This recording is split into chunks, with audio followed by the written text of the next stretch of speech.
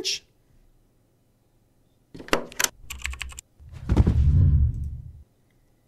Greetings and welcome back to Switch to Linux. We are here with our supporters group, and we are going to be talking about free and open source software. This is Mark and Salbu started getting into this quite a bit at the end of the last show we had, and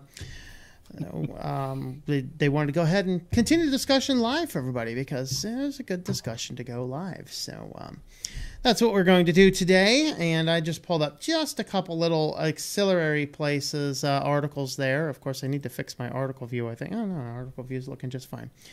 All right, so we're doing that. How's everybody doing today? Pretty I'm good. doing fine. Peachy. All right, we got peachy, pretty good, and fine. There you go. Nobody's like, exuberance and amazingness is dripping from my life every day. But this is 2021. If that happens to anybody, you're probably a maniac. We got Strawberry Shortcake watching over on Discord. I'm monitoring comments over there. tlm.li/STLD to jump on the Discord server. And we are on the live chat section. Let's see, Shadow, donate and open source. Donate or else. There you go. Yes, it's not free and open source. It's donate and open source. Get it right. Jeff's on. Let's see. I mean, every wife complains about Charles' wife as being freely open source whenever he's at work, out of sight, being out of mind and all. There you go. Raz Review is told by a friend of mine that he only wanted to go free and open source. I said, start with your teeth. There won't be any left. There you go. Let's see, add track wheels to chairs. Didn't know that was an option. Going, nice going, Pennsylvania. Wait, adding tracks to wheelchairs? Interesting. That's pretty epic, I gotta say.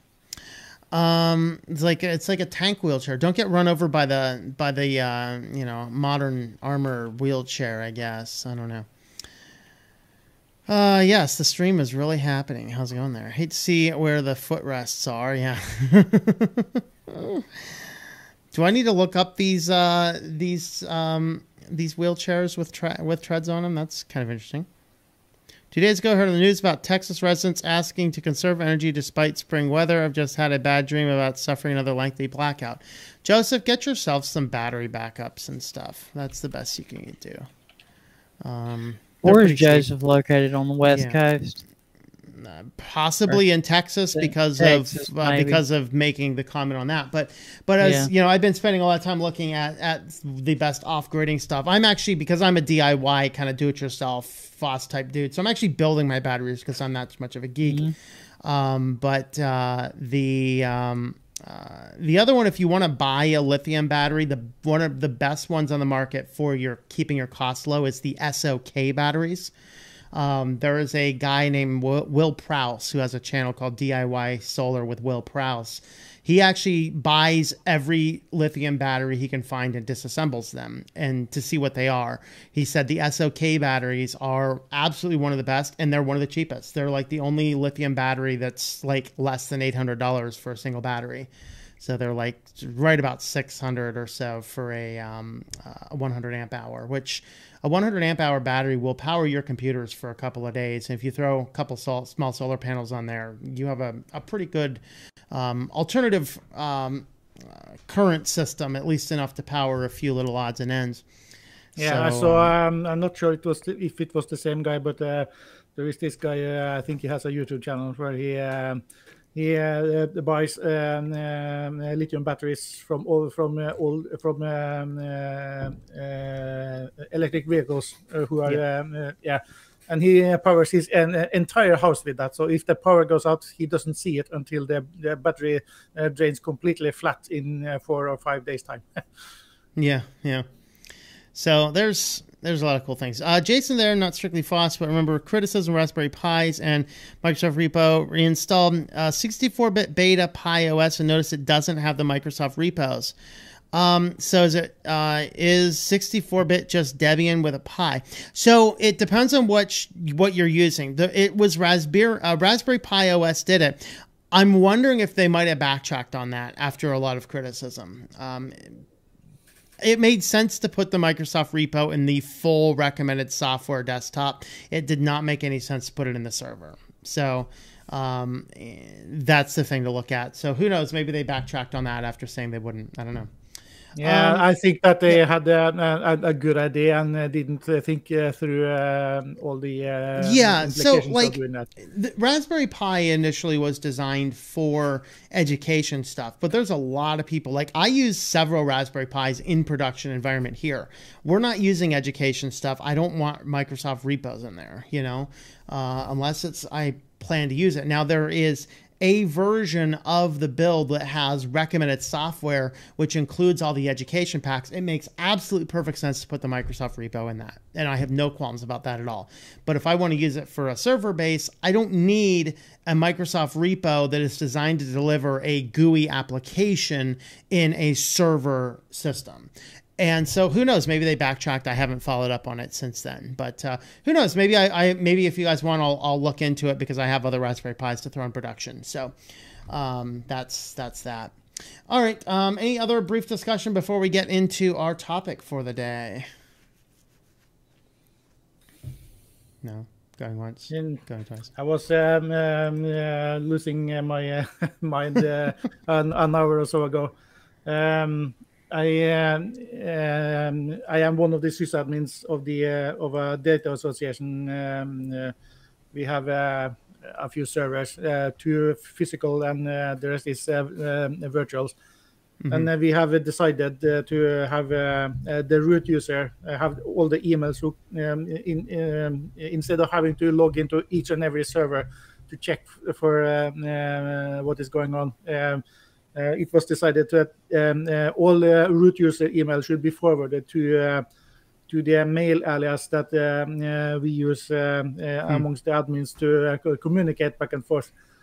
And one of the machines started sending 6 emails each hour about the same thing each and every hour. So was it like a spam type thing? Yeah, and I don't I don't have access to that system, so I can't fix it. So I have now blocked it, and with a rejection notice that will get the main sysadmin chief a big headache.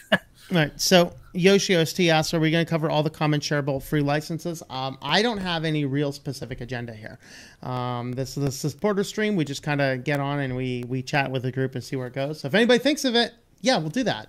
If it's in this Wikipedia article I have pulled up here, sure, we'll go it.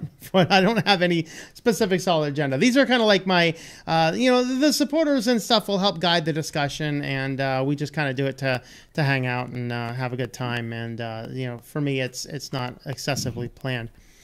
Joseph's thinking about Raspberry Pi next year. Heard that will not stream 1080p videos too well.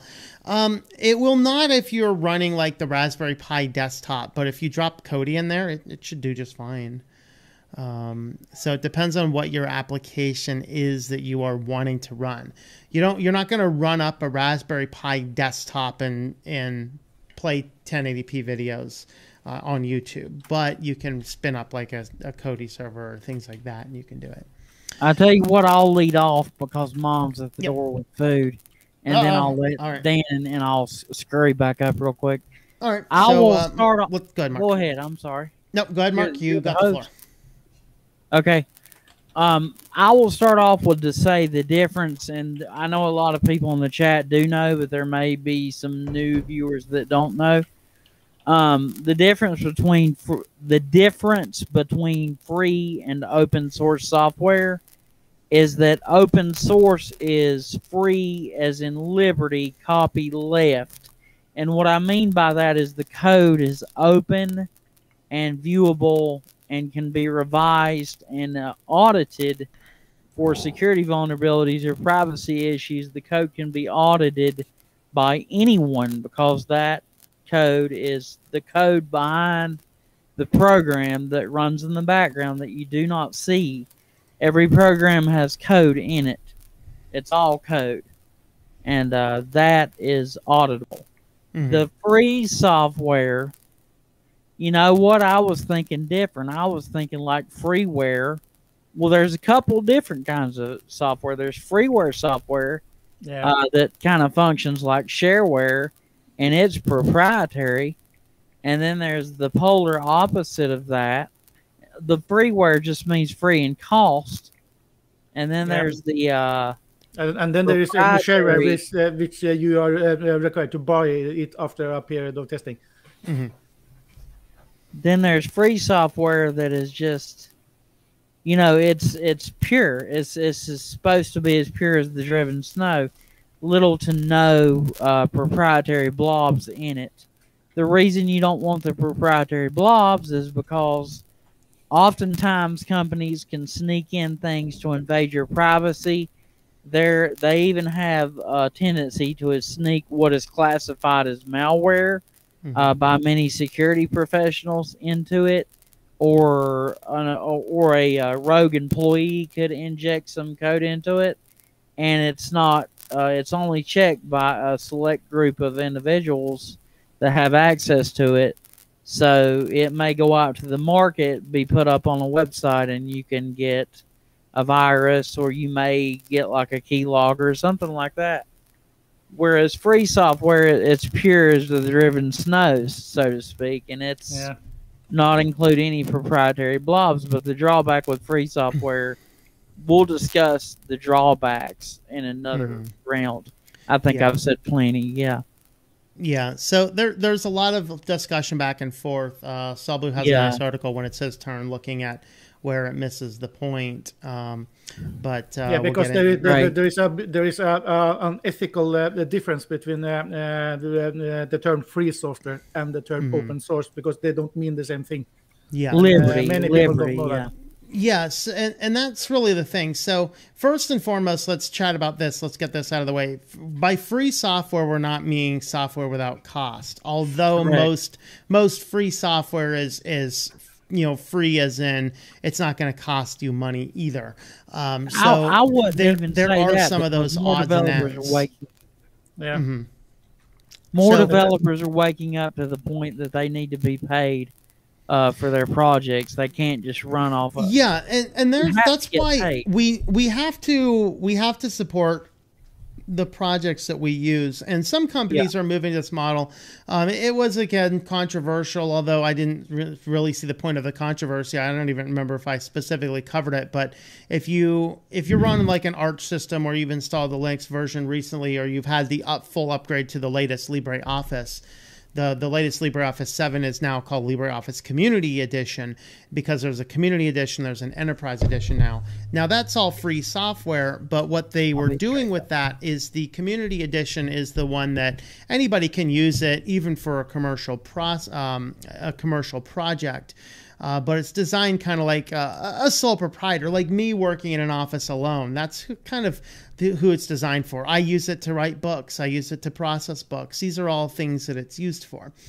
And these are all important things. And then on the other hand with it, their Enterprise Edition is designed kind of like Red Hat. Hey, you can deploy this across your enterprise. We're just asking you to pay a support contract so we can help you out. And then what happens is the community build ends up being effectively the beta testing for what goes on to the Enterprise Edition.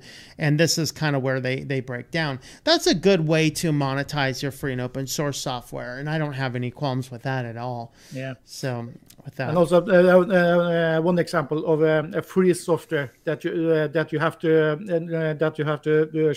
buy in order to get access to, or at least compiled the versions of, is Red Hat Enterprise Linux.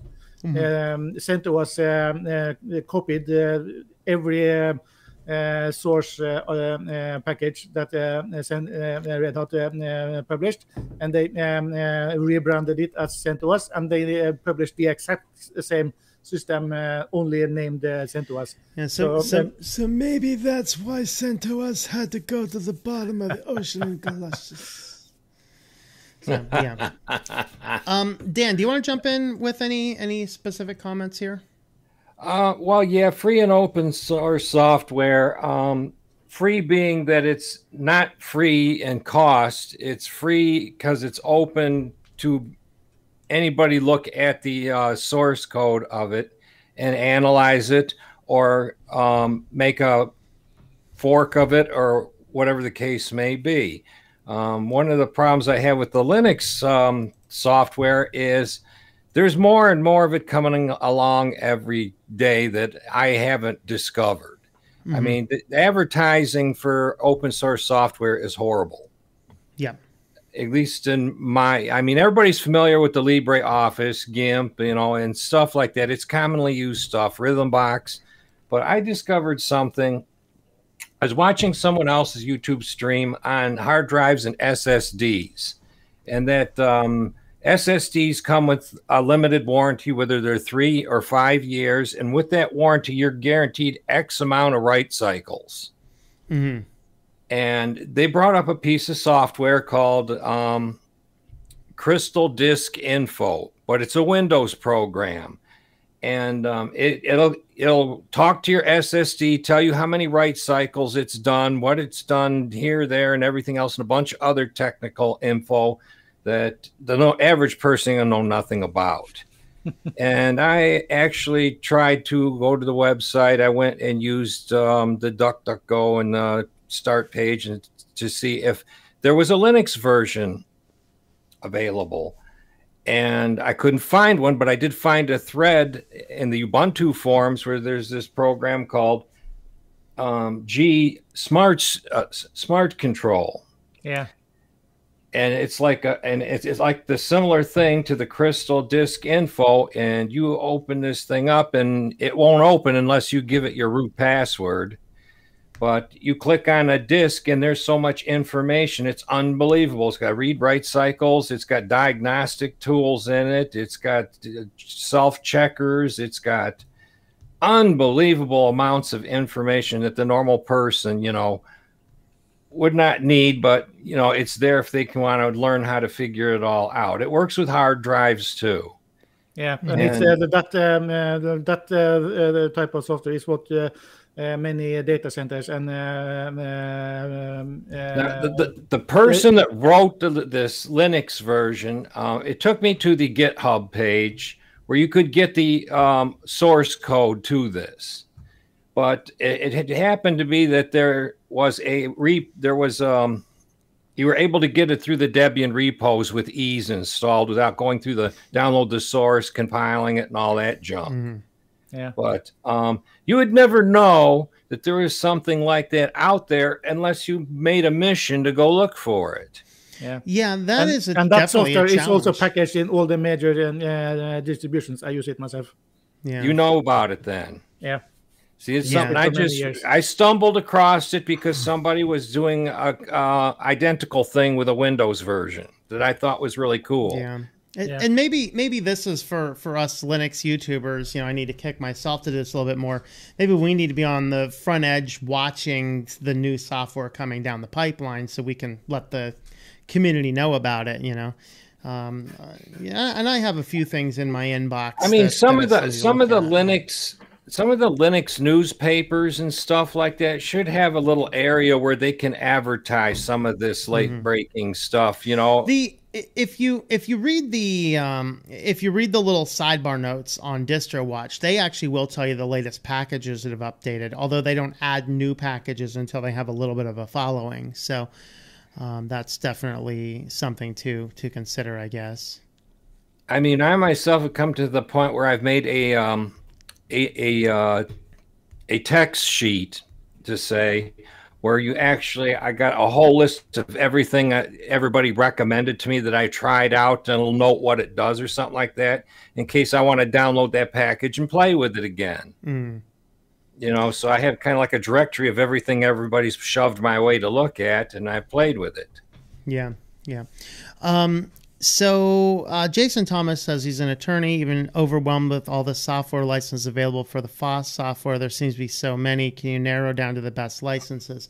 I don't remember all of the odds and ends of all of the licenses personally. I think Salbu might have the best handle on all that. But ultimately, like the biggest ones you'll find are like the GPL license. This one here, pretty much you can open it, you can utilize it, you can modify it, you can distribute it so long as you list where the original source came from. So there's basically a track and everything going back. That's really good. The only really bad one in the community is some people are trying to move into, I forget the name of this one. DistroTube recently did a really excellent video of it, where it's coming on the verge of these more activists that are trying to produce the software license whereby you can only use it if you're not using it for these banned purposes. Those types of licenses and software I'd probably stay away from. Well, you know, what we asked is somebody asked about a lawyer even overwhelmed with FOSS software options. Can you narrow down just a couple of the specific ones he should look at? Like, what's the big pros There are and cons? two types of free software licenses. There is the GNU GPL, which is there is a few others. I don't know the name of it. MIT is another one. Yeah, they are copyleft licenses, meaning you can do pretty much what you want with the software, with the only limit that you can't give a copy to someone and not give the source code at the same time, or add add limitations on what they can do with the software.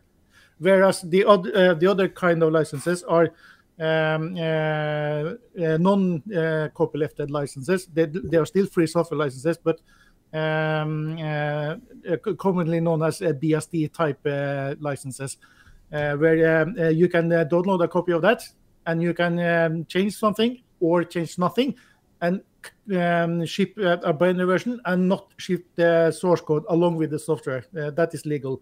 One good example of this is the OpenSSL library that secures the internet. Microsoft uses that in the Windows source code, and they legally can prevent anyone from seeing the source code that they use.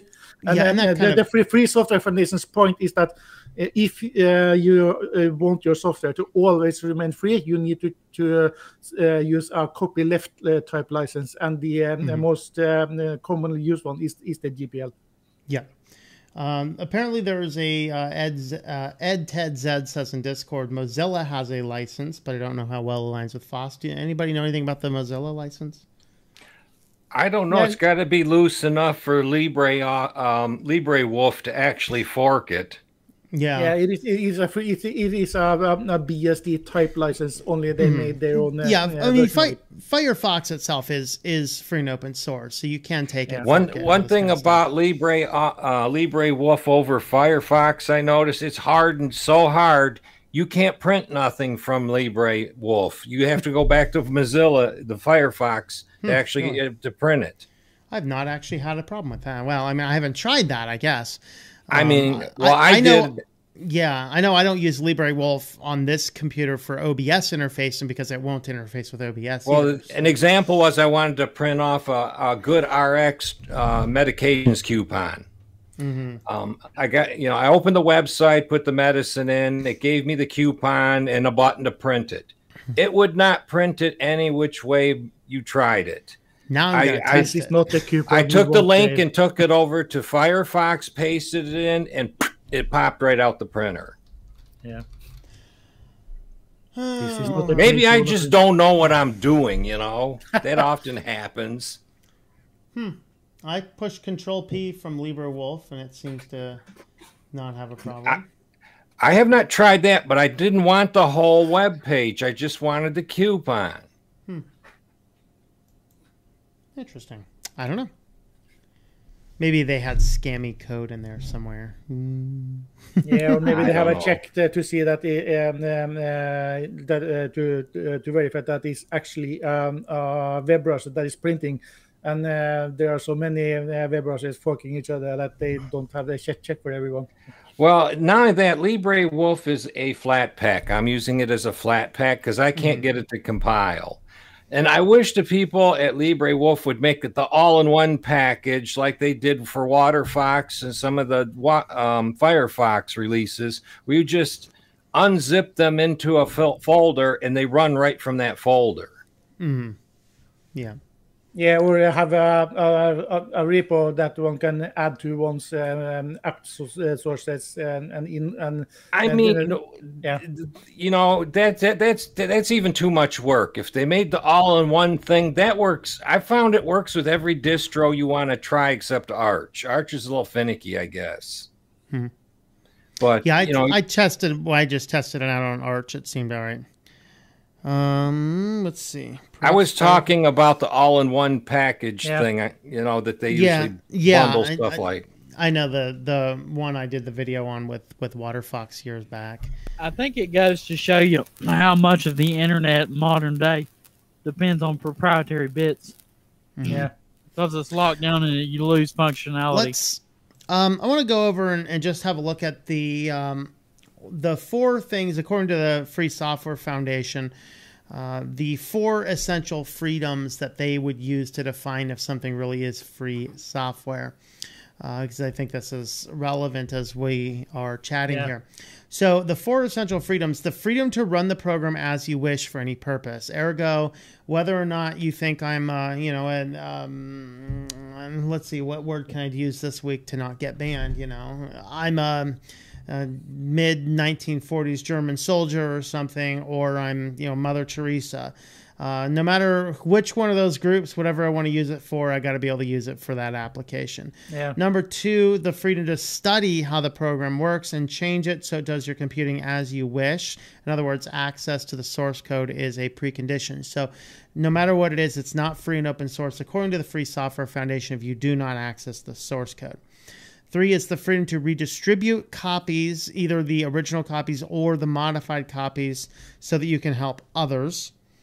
And 4thly, the freedom to distribute copies of your modified versions to others. So the first one of those 2 was the unmodified. The second is the modified. By doing this, you can give the whole community a chance to benefit from your changes. Access to the source code is a precondition for this.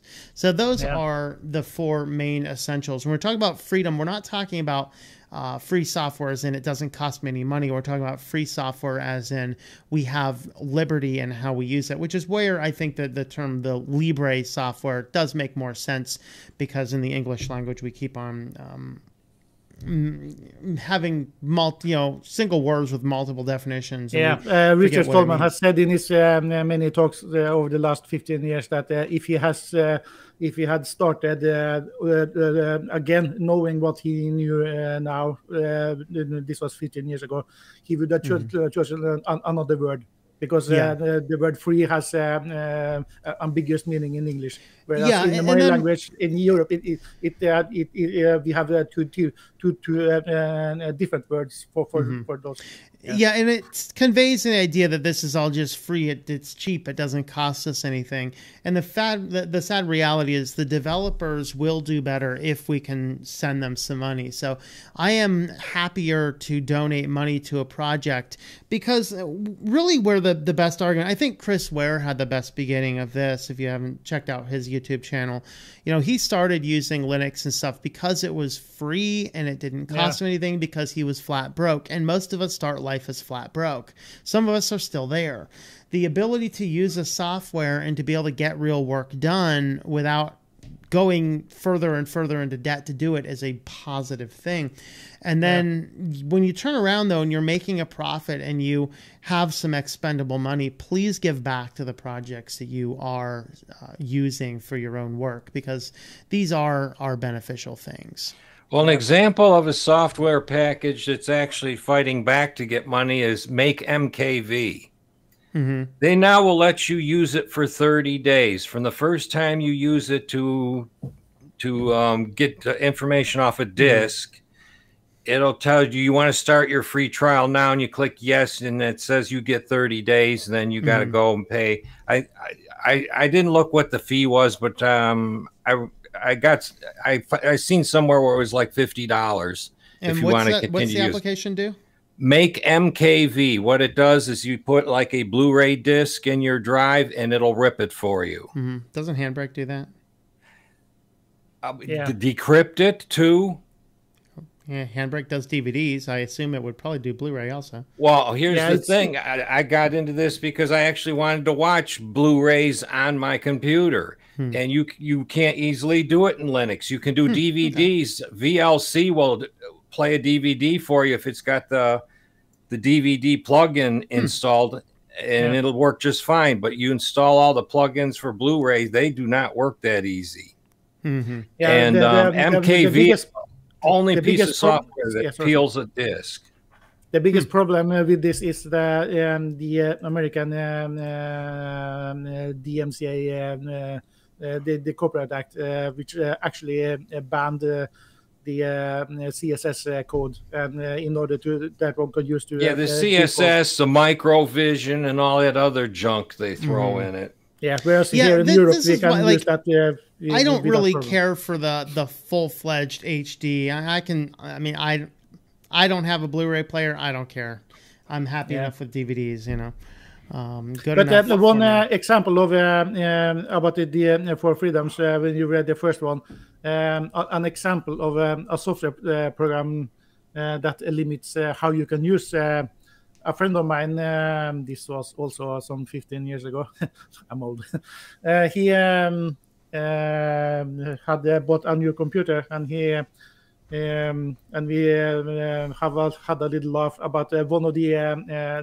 I think it was the first screen he got when he booted his. I think it was a compact system, and the very first screen before he get to the Windows end user license agreement, he had to agree to the compact user license agreement, which specifically asked. It was a checkpoint where he had to promise not to use the system in a nuclear power plant. And if you checked that you were going to use it, then it would shut down. You were not allowed. Yeah, a lot of software does that. I mean, that's actually in Deepin's. You know, Deepin's EULA has a clause like that. It's not specifically nuclear power plant, but you know, you have to use the software. You know, you can't use the software in illegal ways. You know, you shouldn't use software in illegal ways, but that's not free and open source software because you can't use it as you wish. Well, you know, what's legal in one country is illegal in another. Yeah, correct. Exactly. Yeah, and that is one big example of that is, you know, if we want to watch something from CBS All Line Access, we have to buy that service to watch some of the Star Trek episodes and stuff like that.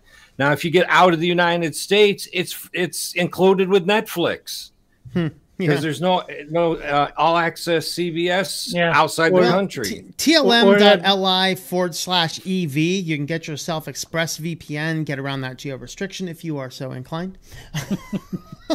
The problem with VPNs is they're slow, they're boggy. So, some of them are. Some are slow. Some can be pretty quick. Yeah, so. But we were talking about the DVDs just now. And that's one example of where the law in the United States and even in the United Kingdom is different from my country. I can legally go into a video store. We don't have them anymore as of a few years ago, but I could go into any video store. We still have one Blockbuster in the USA. I have a family video that has stuff that's still open. Yeah, but I could legally go to a video store and rent a DVD, bring it home, rip the DVD, return the original, and keep the copy legally in my country. Yeah, we don't have that. And what's more, they do it here, but it's like really highly illegal. Yeah, specifically in our country, the government compensate for this over the national budget. Yeah, they put in the beginning of the video messages telling you that if you do this, that they'll throw you in jail, throw away the key, and fine you $200,000. That's distribution. So there's some murky area in this. That would be distribution. So that would be pirating. If you were to go out, get a copy of a DVD here, rip it and distribute that is completely against the law in the United States. Yeah, now, Ted Zed says here, DMCA prevents lawful playback of DVDs using Linux in the US. That is not the case.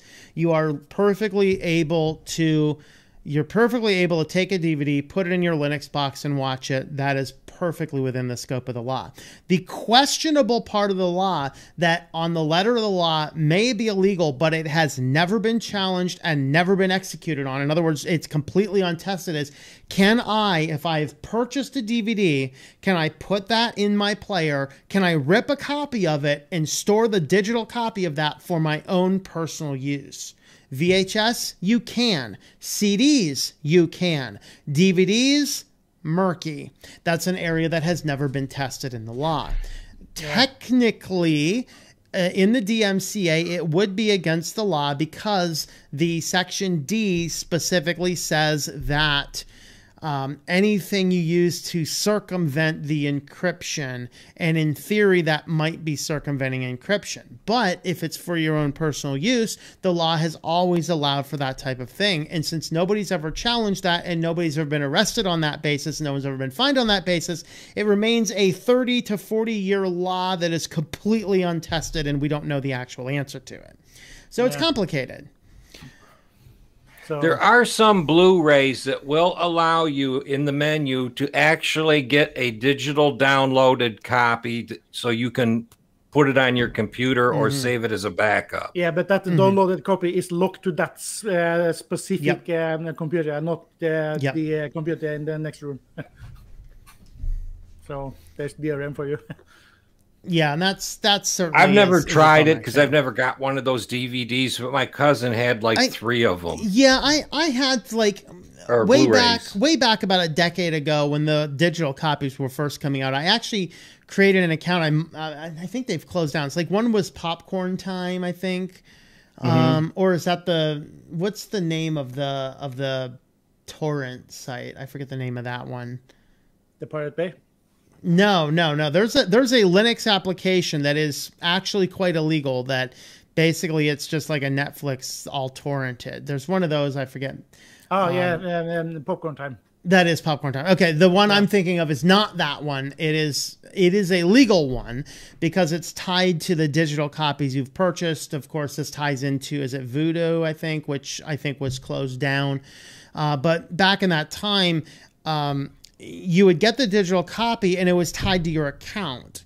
So I could, anywhere I had the app, I could put the app on a phone or on a tablet or on a computer. I could log into my account and I could stream that movie from anywhere, but it was tied to my account. So that was kind of the way they managed that. So it wasn't tied to the device you downloaded, which was the old way to do it. You go into Amazon, you buy something, you can download it twice, And to add to the confusion, in addition to a web page, a torrent page called Popcorn Time, I think it's closed down now. There is also a set-top box, which is also called Popcorn Time, which is a local network player of your network shares. I just can't remember because I mean I'm completely, honestly, totally ignorant as to that part of the world. It's I actually, believe it or not, I actually don't break the law on the internet. It's weird that I know of. I saw that caveat in. So I was like, I don't even like. I was wondering too. It's like, I wonder how I can get a copy of this movie that I own the copy to, but it's damaged and I can't play it. I wonder if anybody can help me torrent a copy of it because I actually own the movie. I mean, I just can't watch it. One interesting concept of the copyright protection on the CSS code on DVDs is a copy protection scheme. CDs came in the mid 2000s, which made a huge debacle, and they dropped it a few after 5 years or so, where they tried copy protection on CDs. And the fun part was that the copy protection only worked on Windows. If you used a free operating system such as Linux, the copy protection did not work at all because the copy protection was a Windows program. Nice. Yeah, that makes sense too, because you'd want to play the CD in your car as well. Yeah, and then several of the car CD players was bricked because they didn't. The copyright protection did something to the player, and they never worked again after that. Yeah, there's some fun stuff out there. But Let's see. going back to the topic, the interesting the thing that most people don't know about is that there is a difference between free software and open source, even though they two terms, and even Stallman says it, that those two terms, they cover most likely almost the same software. But the two terms are not the same. There are ideological and ethical differences. The open source term came in 97, 98 when some software, free software people they figured out, or at least they thought that the term free software was a bad term, because the word free has two meanings. And they also, and in addition, they added another type of baggage to the new term. Yeah, I mean, one of the main factors is something can be open source but not free, in that you can see the source code, but it would be a violation of the copyright to do anything with the source code other than view it. And that would be a case of a software that is open source. So you can audit it. You can say, okay, I have confidence the software is not doing anything nefarious. I will run it under the terms that they have released it. So I can't change it, modify it, copy it, use it, or anything else. But it's open source. But that wouldn't be. I can consider that semi. Yeah. Now, what's an example of a free software that isn't open source? I'm not sure there would be one, because open source is portion of what is defined by free. Is there anything anybody can think of that would be free software but not open source? One of the open source initiative, the board members, I don't know, I don't remember his name, but he has debated Stallman on a few occasions. He says that he said it's 20 years ago today, there were two documentaries came out 20 years ago about Linux, and one of them said in one of those documentaries that open source is the same thing as free software, only that they use a different term, and they have a slightly different view on what is important and what is not. So Stallman, he has always made the point that having the important thing is having free software. It is not at all important to have software that is powerful and useful if it doesn't have yeah, but what I'm asking is there a specific software that would be free software that's not open source? Because it would appear that open source would be a condition to free software. Yeah, that's what Stallman said. If you downloaded a package from GitHub and you had to compile it all yourself, that would be open source software. Yeah. Maybe. Yeah, well, that's what I'm saying. Software can be open source but not free. My question is there any free software that's not open source? Because it would appear that open source is tied to the definition of free. No. We're talking about free software as in Libre, freedom. Libre, okay, yeah. And then the free software is always always open source software, but open source software does not necessarily mean that it is free software. So Ed, Ted, Zed, and Dr. Quantum Alpha say Vivaldi, or at least Ed says closest you can think of Vivaldi. And even that's not even specifically free software. There are proprietary blobs in it, albeit it is in the theming. Yeah, the codecs are proprietary in that. The codecs as well. I know the theming is proprietary, but all of the underpinnings, how the browser works, are all open source. Your question to me is an oxymoron because it's in the name. Well, I am a moron, so it's all good. No, you're not. You are clearly not. Yeah, this is getting into what came first, the chicken or the egg. Don't even say that ever. Clearly the chicken came first. Come on. Yeah. God made the chicken, chicken made the egg. Yeah. Is it free or is it open source? Or is it open source to make it free? Or I think it open think source? free is open source. They go hand in hand. Yeah, what we were saying though is something can be open source but not be free, but something can't be free without being open source. But the reason that Stallman and the Free Software Foundation insist on using the term free software. Okay, I think I see what you're getting at. Is the idea behind the two terms. The Free Software Foundation has, and I completely agree with those ideas, that you should have the freedom to do whatever you want with the software, even if that means that you have to have someone help you understand what it does, because most people are not programmers. Some people can manage to compile things, but if you need to install a dependency, or you need to tweak a setting in order to make it compile, most of those people are completely lost, and they need some help. That is part of having free software, the freedom. It's free of ball and chains. Let's bring this a little more mainstream. What do you guys feel about? How do you guys feel about the big players of the major industries making their software compatible with Linux, like proprietary software specifically? I mean, I'm okay with it personally. I'm not going to use Microsoft software if a non-Microsoft software is available. Obviously, when I first switched to Linux, I was in the process of figuring out what I want to do.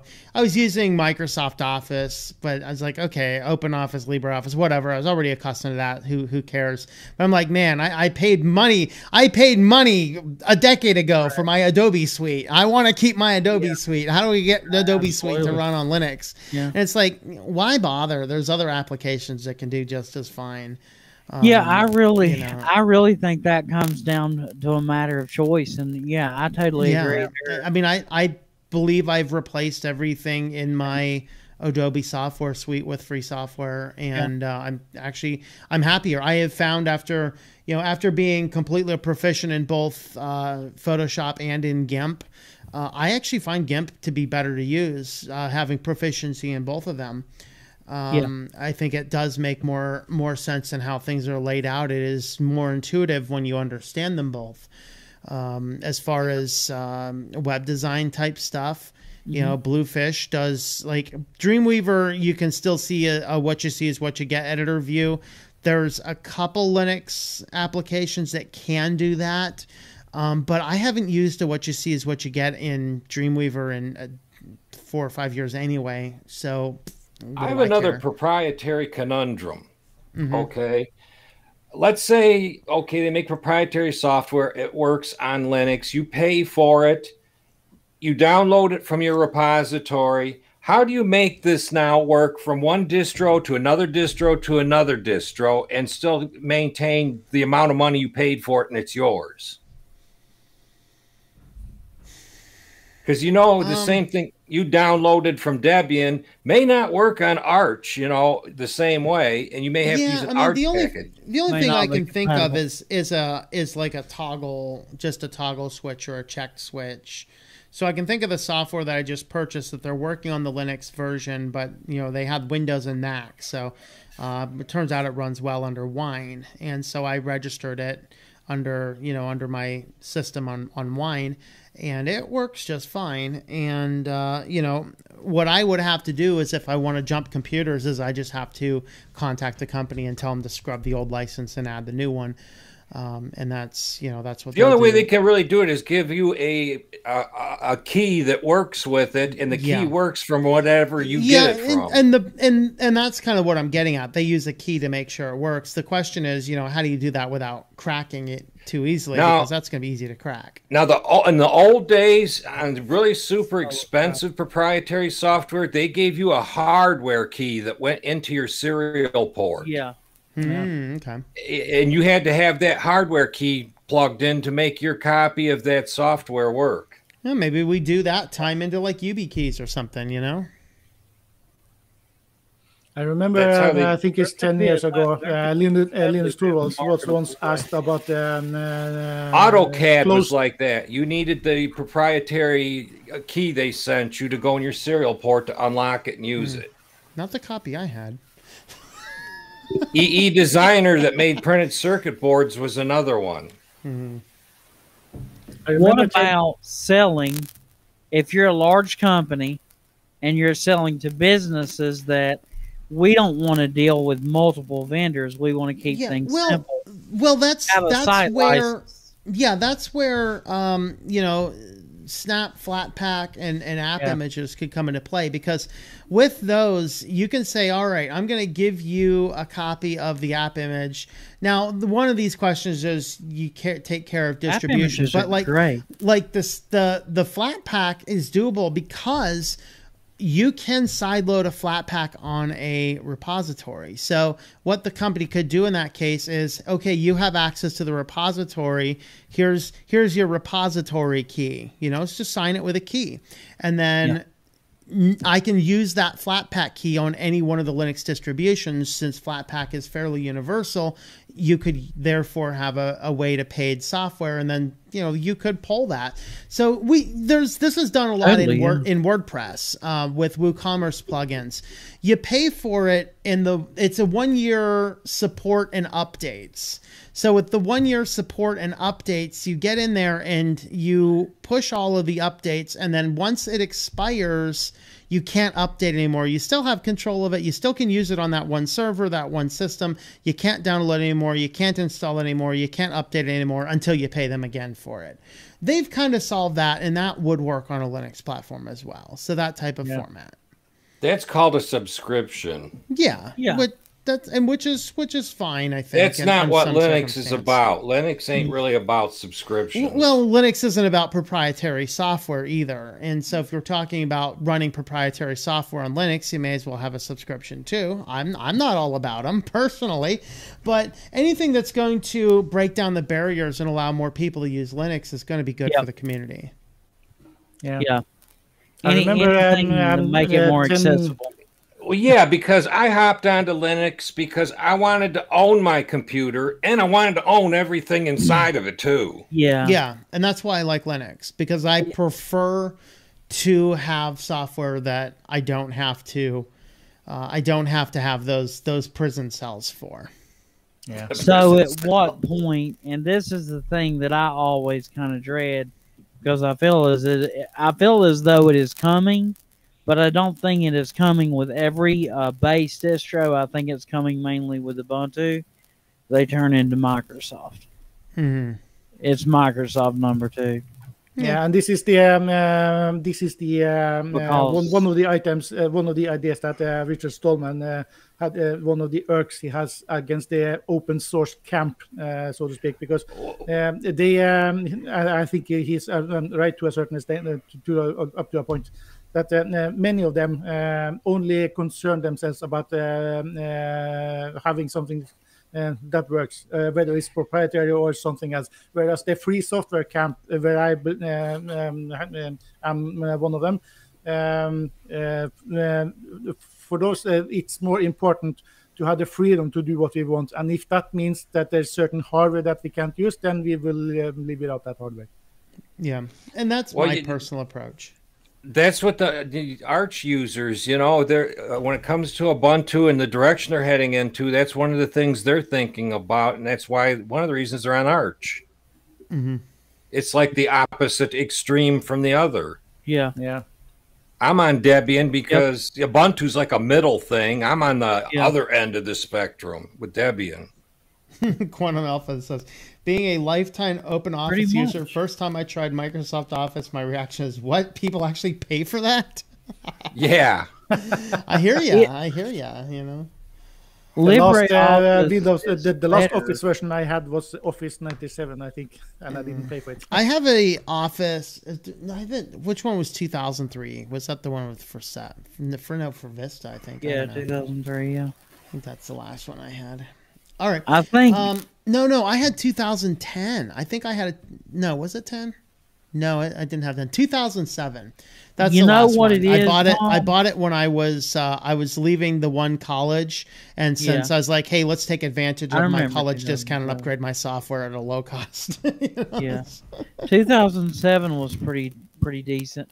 I think Microsoft Office gained its popularity not because it was any better than anything else, but because of the name Microsoft. It's brand awareness. That's probably the case. I mean, I remember still have my OEM Office 95.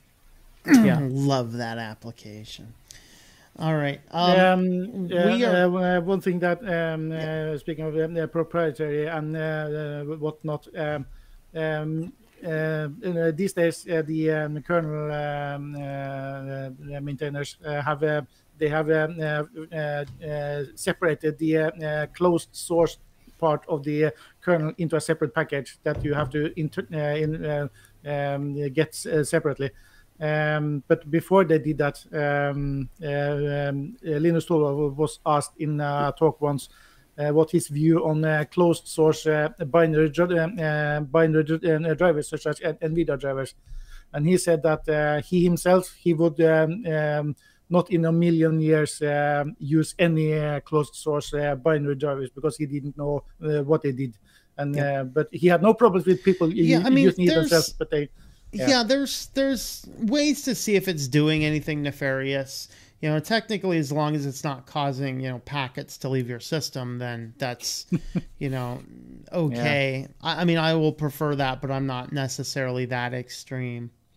We're coming up on 8, so we want to wrap this up here. I have another stream tonight at 9. We will be on my other stream tonight. I'll drop the link in for that in a moment. Salvo, give us your final words. Yeah, so for those who are interested in, or haven't heard these ideas before, my advice would be to go to the GNU.org and the FSF.org and read what they say about this and read up on what free software is, and because there is a difference between free software and open source. So and understanding the difference. All right, Dan, give us your final words. My final words is if there's some open source software that you like and you use all the time, throw them developers a bone and give them a few bucks. I used to do a little bit of programming. It's very hard work. It takes a magnificent brain to even jump into this field, because when you write code, you got to remember 500 lines back what you wrote to reattach your code to some of it. Yeah, and if they don't have some form of monetary compensation to get in, maybe you can send them an old-fashioned postcard and say some nice things.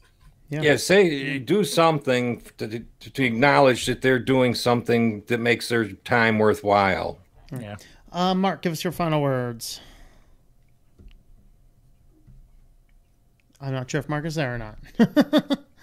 Well, I will go ahead and do my final words unless Mark jumps in. I am streaming on my other channel tonight. This is the Christian channel. We're continuing on looking at Hebrews chapter, I think we're on 10, finishing up Hebrews chapter 10. We will be over there. I dropped the link in the chat for anybody that is interested in that. You can jump on over there. And with that, I think we will jump off here. Thanks for coming along, everybody. And we will see you tomorrow for the weekly news roundup. Gratitude. Ooh, the news.